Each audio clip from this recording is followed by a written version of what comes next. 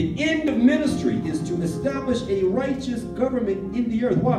Because through that government we will be able to see a proper distribution of God's wealth.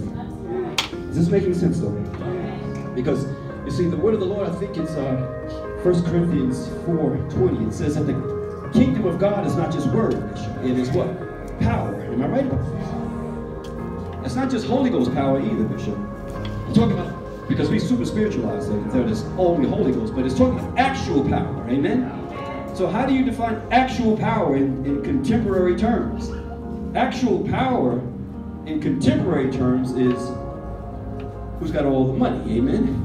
Money is power. Am I right about this, Bishop? Money is power. Amen?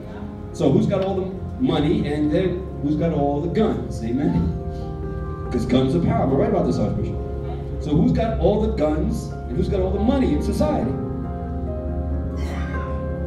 Government, amen? Ain't nobody got more guns than government. Who's got more guns than government in here? We want to identify you right away, amen? Nobody's got more guns than the government, amen? And nobody's got more money than the government. So the kingdom of God, the power that he's talking about, is governmental power, saints.